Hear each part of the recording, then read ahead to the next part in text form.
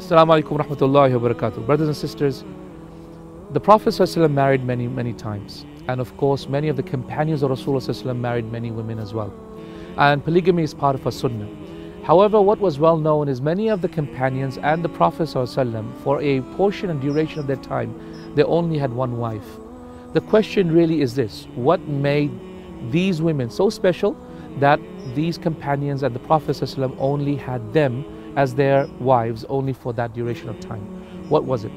In fact, it reminds me of the situation of Khadija radiallahu anha and Fatimah radiallahu anha. Khadija and Fatimah radiallahu anha, may Allah have mercy upon them both, were women that perfected their iman. Ali radiallahu anhu did not marry any other women whilst he was married to Fatimah, and Rasulullah ﷺ did not take any other wives whilst he was married to Khadija radiallahu anha. Why is that? Because if you look into the lives of these women, you will find exemplary characteristics that made them so special to their husbands. Two things in particular are things that I remember when I think about what made these women special. The first one is to do with Khadija radiallahu anha, and the second one to do with Fatima radiallahu anha. First with Khadija radiallahu anha, what made her so special?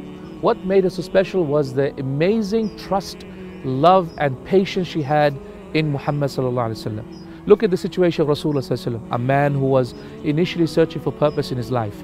He would take his provisions and clothing and food and go off to the cave of Hira, sometimes weeks and months on end, searching for the purpose of his life.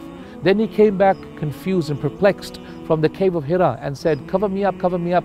And this woman, of course, was the beacon and call upon this man, Muhammad sallallahu alaihi wasallam. She said, no, Allah will never disgrace you. You look after the poor and the needy and the orphans. You feed your neighbors and you don't disgrace your enemies. Indeed, Allah will never ever disgrace you.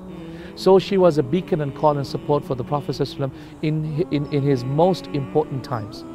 Fatima radiallahu anha was also the same. It was well known that Fatima radiallahu anha would be so righteous and pious that she would cooperate with Ali radiallahu anhu and would make Ali radiallahu anhu love her because of her righteousness and piety.